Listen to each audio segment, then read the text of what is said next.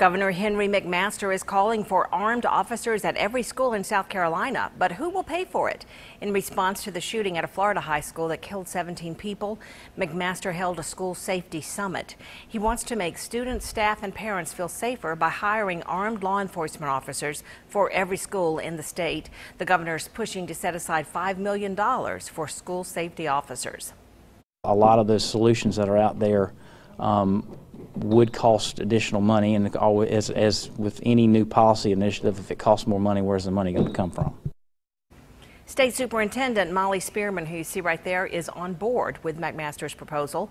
She also wants to see the Senate hire more mental health, the state rather, hire more mental health counselors. Well,